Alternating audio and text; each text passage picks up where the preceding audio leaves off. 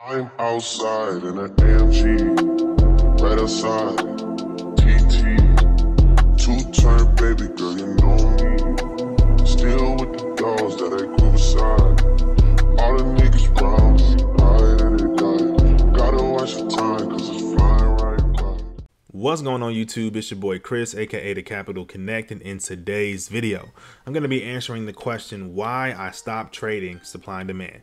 Now, before I get into this question, bro, let me just say this, because I already know when I say supply and demand, there are people like who automatically think of one person, because we all know like this individual has become like synonymous with supply and demand. So let me just say this, bro. I am in no way saying that the strategy doesn't work. I am in no way saying that that person doesn't know what they're talking about. Obviously, they know what they're talking about because they have the results to follow. Like they know what they're doing. Obviously, I will in no way ever act like supply and demand doesn't work or who I learned it from doesn't know what he's talking about. Like, bro, no, he knows what he's talking about. Okay, he is very knowledgeable. And matter of fact, I show him mad love because he was the first person I found on YouTube that gave me like some clarity in the markets. Like, you know, as far as like when to enter, when to exit, what to look for, things like that. So I'm gonna always be grateful to him. So I just have to say that. I don't have to say his name just because everybody already know who it is. But, and by the way, let me just say this too, because I already know it's gonna be some people in the comments that say it sounds like it was a you problem. I agree with you 100%. It was a me problem. The reason why this strategy wasn't really working for me. I agree with you 100%. Right, I'm not even gonna argue with you on that because it is actually true. It was a me problem why the strategy didn't really work for me. But let me just get into like, it's really just two reasons, bro, why I stopped trading supply and demand. Number one, I didn't really find consistency with it. See, when it comes to strategies, guys, I posted this a couple days ago where I said there is no right way to trade. There is no one size fits all strategy. Okay. At the end of the day, when it comes to trading, it is all about discretion, right? So what you may view as a supply and what I may view as a supply is different, or may be different. What you view as a demand and what I view as a demand may be different. But there is no necessarily right or wrong answer, because if you're making money, who cares, bro? Like, if you're making money, who cares about your strategy? There are some people, bro, who will swear by supply and demand and swear it's the best thing ever. And guess what? If they're making money from it, they're right. There are some people who will swear by support and resistance, trend lines, and they'll say that that's the holy grail of trading. And guess what? If they're making money from it, they're right. There are some people who swear ICT and smart money concepts, that's the only way to trade. And if they're making money, they're right. But the thing we have to add after they're right is that they're right for them.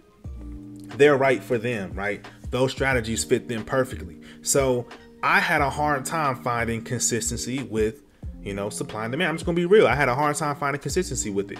I would have really good days, really good weeks, maybe even possibly a really good month. And then all of a sudden, like, it would just fall off. And it's like, bro, what in the world is happening? Like, why can I not find consistency with it? And it's just because, like, there was multiple times, bro, when I would trade supply and demand where it would be multiple supplies, multiple demands, right? Maybe sometimes on the same pair, or maybe you're seeing it on different pairs or different instruments or whatever you're trading. And you're like, dang, which one should I take? There's a supply on, you know, NAS, there's a supply on the S&P, there's a supply on the Dow. Which one do I take? And then you choose one of them, that one loses, and then the other one's winning. You're like, bro, what?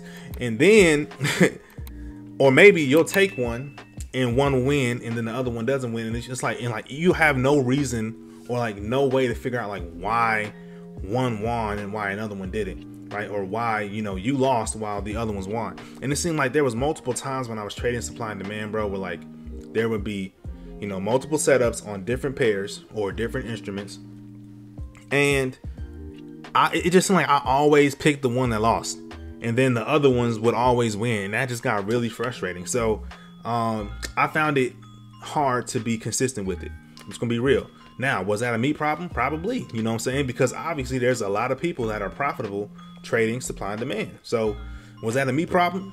I'm gonna agree with you on that. That probably was a me problem. I ain't gonna lie. Maybe I was just doing something wrong, which is, you know, perfectly fine. I'll admit that. But the second reason was the risk to reward wasn't really, you know, getting it done for me. So the way I learned how to trade supply and demand was, you know, go for a 1-to-1 initially, whatever. And the problem I found with trading that way is that it kind of forced me to have to be right more times than I was wrong. And obviously, like I told you guys before, like there would be plenty of times where I would have multiple setups, you know, happening at the same time.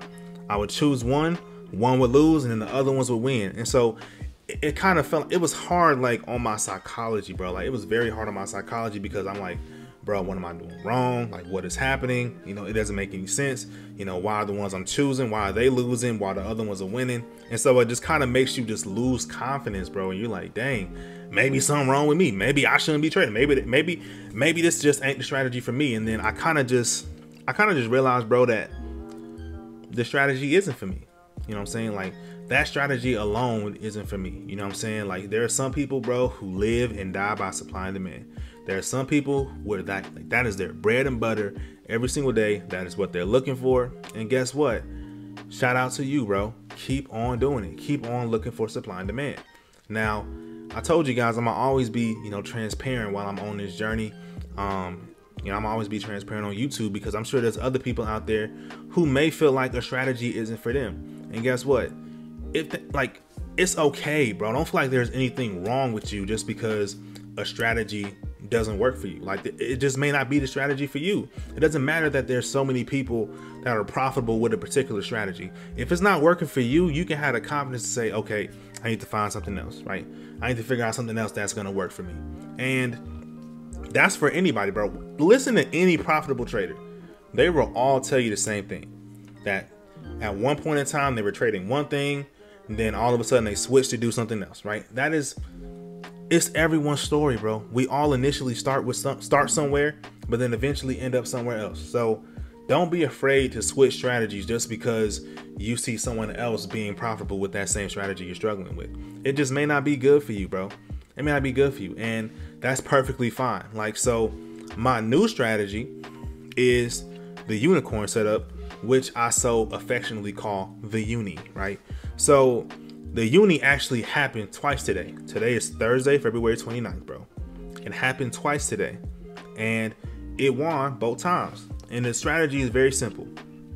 Wait for a liquidity sweep of a high probability liquidity area, right? Such as yesterday's high, or daily highs, daily lows, session highs, session lows, obvious liquidity like double tops, double bottoms, you know, ranges, things like that. So as you can see, the first setup happened in the AM session, okay? We got a sweep of yesterday's high, and then we also get a sweep of a whole bunch of highs over here looking to the left. So we swept a whole bunch of highs, you know, on this push up. Now, that's step number one. We got a sweep of liquidity. Step number two, look for a failed order block. Now, I said in the video from last week that for my particular strategy and the way I traded, bro, it does not matter if it is a high probability order block or not, okay? It does not matter. I don't care if it's high probability or not. I just need it to be a failed order block. So this is the last bearish candle before the push up that swept liquidity. So this is our order block right here, okay? All I need for that to do, I just needed to fail, which means I just need a candle to close below it, which we got that. Now all I need is a fair value gap that overlaps with this breaker block, just in some way, shape, or form, okay? And by the way, a failed order block turns into what is known as a breaker block. So all I need is sweep of liquidity, failed order block / breaker block, and now a fair value gap that overlaps with it in some way, shape, or form. We got all three of those things here. Now, let me just be completely honest. I did not take this because I was just trying to wait and see how candles will react, because typically, bro, after a huge news release like this, where price has like a huge impulsive move, you know, either to the upside or to the downside, I like to just wait. You know, after I see the first setup, I like to just wait and see, you know, what's going to happen. Like, how does price react? And I'm not gonna lie, bro, I did not like the reaction that I was getting at the zone here, right? This fair value gap, we got candles closing in it. We got all these strong bullish candles. I didn't really like it, so I didn't take it. However, if I would have taken it, you know, my stop loss would have been above the fair value gap candle. Like I told you guys was one of the options in the last video. Stop loss would have been above the fair value gap candle, targeting opposing liquidity. So your first TP could have been here. You know, stop loss going to break even. You might have gotten stopped at break even right here, depending on your entry, like if you had a limit order or if you know, market executed, but you might have got stopped at break even here. But you know, you could have just held it to consequent encroachment of this big old bullish fair value gap. And as you guys can see, we got just to that. Let me put this on. We got to that with no problem, right? We got the consequent encroachment of that bullish fair value gap. 100 points. If you would have taken that, you would have been good to go for the day, right? You would have been good to go. That was the first setup. Then in PM session of New York, there was another setup. So we get this push down, right? We sweep liquidity and then we tap into this bullish fair value gap. Now we already know that bullish fair value gaps are considered internal liquidity.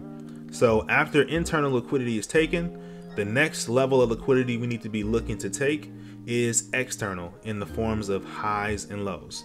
So all I would have been doing, I would have been looking for this high of AM session to be taken out. So where's the unicorn? Let me delete this so y'all don't get confused. Let me delete this real quick. So we tap into internal liquidity. So that is our quote unquote liquidity sweep. We also took out these lows, but you know, we tapped into internal liquidity here.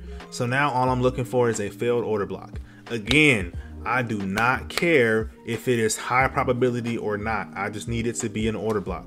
So this is the last bullish candle before the push down that swept liquidity. So this is our failed order block here, turns into a breaker block. What do we need? I just need a fair value gap to overlap with that breaker block in some way, shape, or form, which we get right here. And as you guys can see, price taps back into it, you know, later on in the PM session, and it goes on to take out the high of AM session. So that is the new strategy that I'm implementing. And you know, and that is the reason why I stopped trading supply and demand. I feel like with this strategy, it is a whole lot easier, at least in my eyes, to get a good read on where the market is going. Because as we know, when it comes to order blocks, like, you know, if this is valid, then price should hold right here and we should be continuing down. The fact that price made this order block fail lets me know, or signals to us that, hey, price is looking to go higher.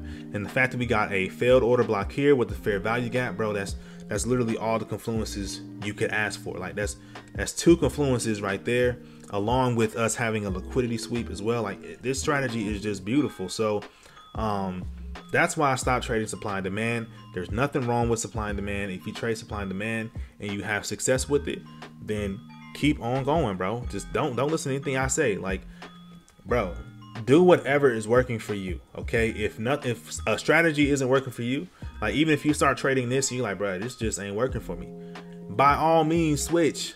Like don't be so loyal to a strategy because you see someone else being successful with it, because someone else's armor ain't your armor, right? And y'all don't even know what that means, but trust me, I'm gonna make a video about that in the future, going over what I'm referencing when I say that. But that's all I got for this video, man. I hope you guys, you know, got some insight from this, and I hope that, you know, now you guys have some clarity on why I stopped trading supply and demand. If you guys got any questions, as always, drop them in the comments. But that's all I got for this video. I'm gonna catch you guys in the next one. I'm gone.